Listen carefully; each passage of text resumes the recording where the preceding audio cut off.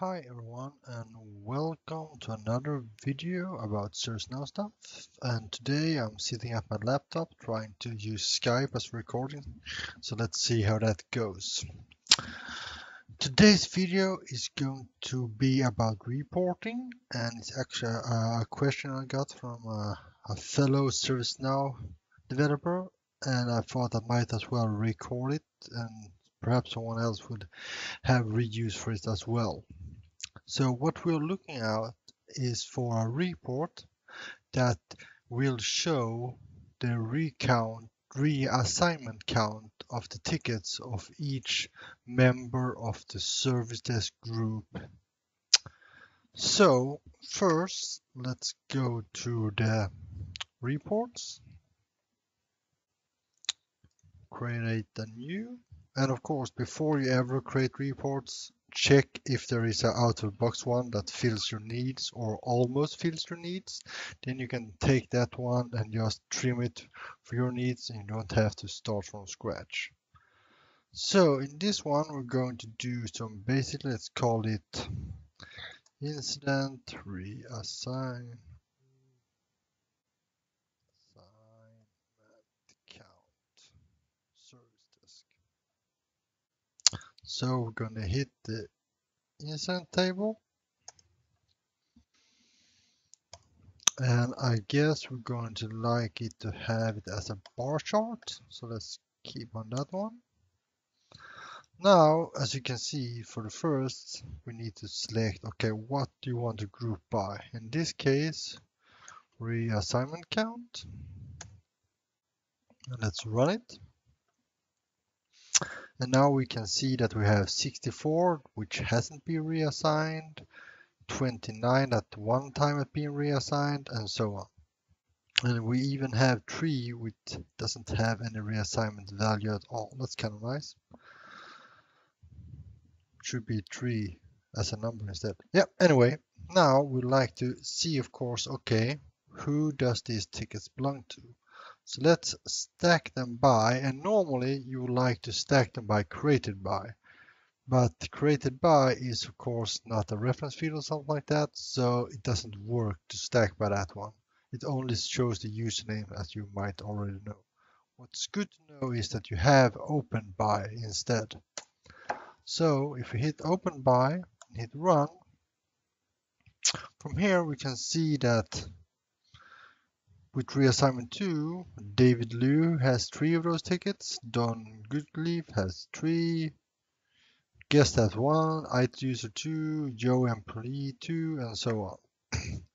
What we might be better in this case is have the group by. So let's hit that one instead. Now you get a bar for each one, so it's a lot easier to see what people have been doing.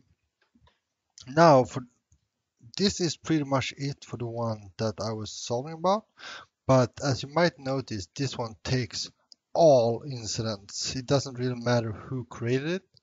It just checks on all ones. So if it haven't been like incidents are only creating in the help desk, and you like to filter this report to be only for that group, what you can do then is, of course, if you go there and then here and say open by, in this case you would like to have open by is just people that are members of the service desk group. Sadly, there isn't really an option like that. But what you can do is create something called dynamic filters. And I have done it already just to spare you some time in coding. So what I have done is this. We hit dynamic. And dynamic filters are like, if you remember, you have assign to, you can select is one of my groups, for example, or assignment group is one of my groups, just to show you. Assignment group, and you can have a dynamic filter that is one of my groups. So depending who's logged in, it will actually fetch different groups. So in this case, I have gone into dynamic filter options. And from here, I created something get group. Oh, what did I name it? Let's do like this. created. Let's hope I saved it. Get service desk personnel. I made a dynamic filter, so whenever you have that one in the condition field, you can reuse this one. And let's click on that filter.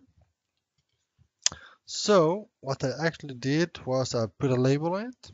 I created a scripting clue that I'm calling that we will look into. I said that this one should be used on reference fields that are pointing to the user table. And I also selected that this dynamic filter can only be available when you're using the condition builder, not in the drop-downs for default value, reference qualifier, and so on. Now, you can of course specify who is allowed to see it and so on, but in this case, we're just going to use it like that. And let's go and take a quick look in the script include. Let's take that one just for fun. And I just have something I call Acme useful utils script include. I just put stuff into. And this one I haven't updated, so let's remove that one from the start. But try always to have documentation at least. And I will update this one so it will say the right things, of course. But normally we just have a function which takes a sysid, then it goes into the sysuser group memberships table, says, okay, fetch me all the records that has the group with the same sysid that I sent into this function.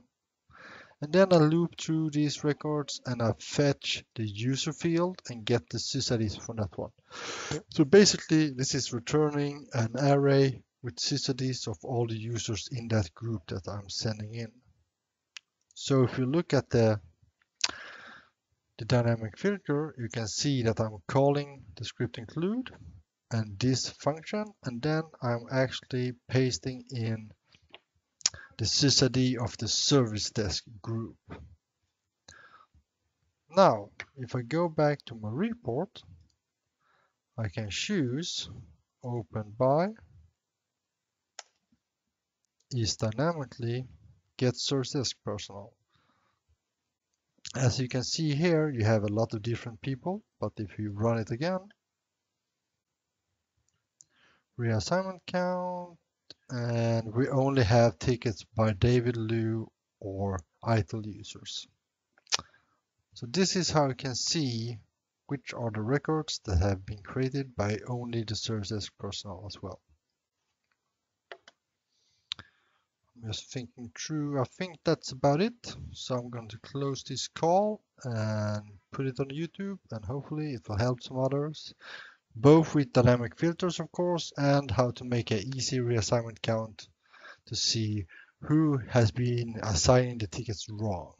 All right, of course. Let me see if I can find how I turn off this. Say stop presenting.